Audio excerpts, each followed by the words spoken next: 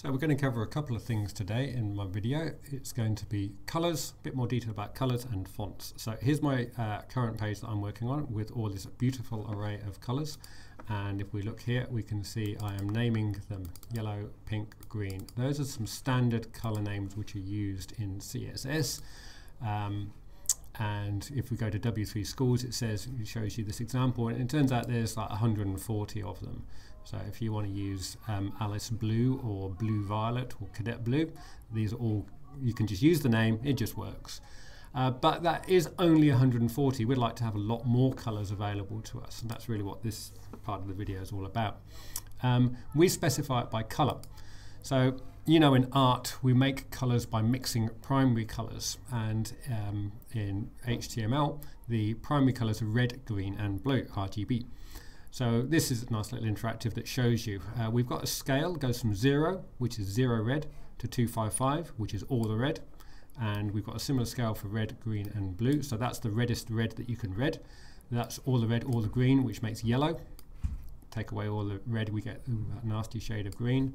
Let's add in some blue. That's green and blue combined. So there's 0 to 255 of each of those.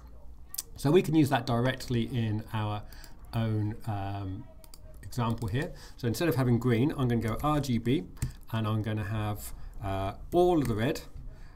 We wanted yellow, was all the red, all the green, wasn't it? 255 and no blue. So that should give me a really nice shade of the most yellow that we can. Right there. Ouch. So we can also do transparency with RGB, but it's not RGB, it's RGBA. So this is an option. We've still got the 3 numbers for RGB, but then we've got a transparency value that goes from 0 to 1 afterwards to give you your opacity, your transparency. But I won't bother doing that right here. So you can choose whatever color you want, and you can find whatever way to choose your colors that you want to do. That's all good. You'll also see a lot of hex being used. They use it right here. So Antique White has got this code here. Well, strange enough, that's the exact same code as these RGB values, but in base 16. So we're used to base 10, where we count 0, 1, 2, 3, 4, 5, 6, 7, 8, 9, 10, 11, etc. Computers, for one reason or another, work well when you use base 16, which goes 0, 1, 2, 3, 4, 5, 6, 7, 8, 9, A, B, C, D, E, F, 10, 11, 12, etc. And that's exactly what we're seeing here. So this scale of these 3 are exactly the same, 0 to 255, but FF is 255 in hexadecimal in base 16. So we'll be able to do exactly the same things. All the red, all the green, none of the blue is yellow, and these numbers are 0 to 255, but in base 16.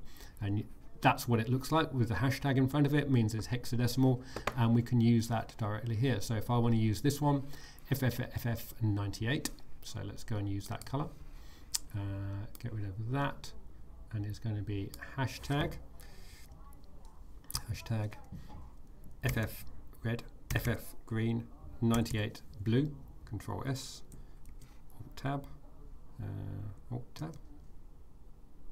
Yep, and this one. That was that slightly less yellow shade of yellow because we've got a bit of blue mixed into it. That yellow on yellow is really unpleasant, isn't it? Anyway, we'll fix that later. So that's pretty much what you need to know about colors. In terms of mixing colors, I actually recommend sometimes that we use a service called Paleton, or a website called Paleton. Paleton lets you find complementary colors that work well together, and it gives you a nice little color wheel here. And you'll see it says these are colors which work well as a theme for a website, for instance. And we go, oh yeah, that's nice. Or we can muck around with it a little bit and alter those colors a little bit. You can also choose to have there's options over here for how you're going to have a multiple amount of colors on your page.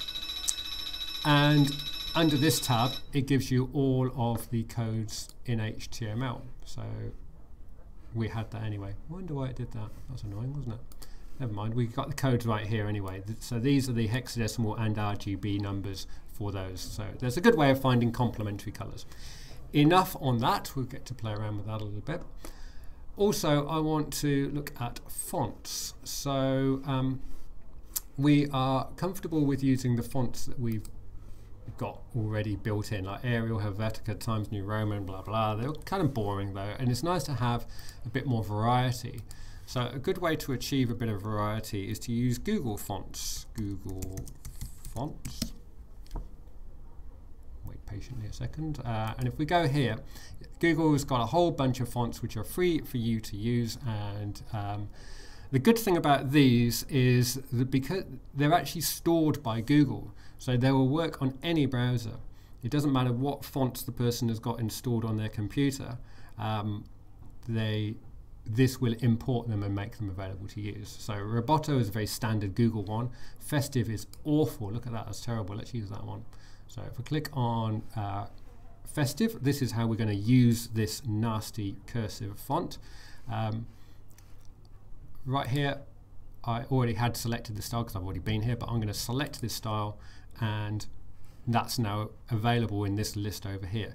I can take this little bit of code here, Control C, because I'm going to put that into my HTML, and then that will then be available in my page. So that's going to go up here, right where I am, right there, Control V, and then just tidy up my indentation, because that's important to keep indentation tidy.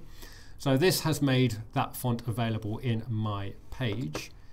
And now I can go over here, and just scrolling down a little bit, it says right here, this is the code we need to specify that particular font. Control C, back to my CSS, and where I had previously selected Arial and other boring fonts, I now Control V, I've got that fun festive font, and it's going to fall back to cursive if that doesn't work. So Control S, make sure I save this one as well, Control S, and how does my page look now?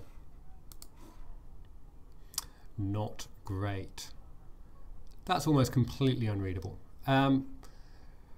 There's nicer fonts that you will be able to find on the Google site here. Okay. And I think that covers everything that I'd wanted to. So there you go.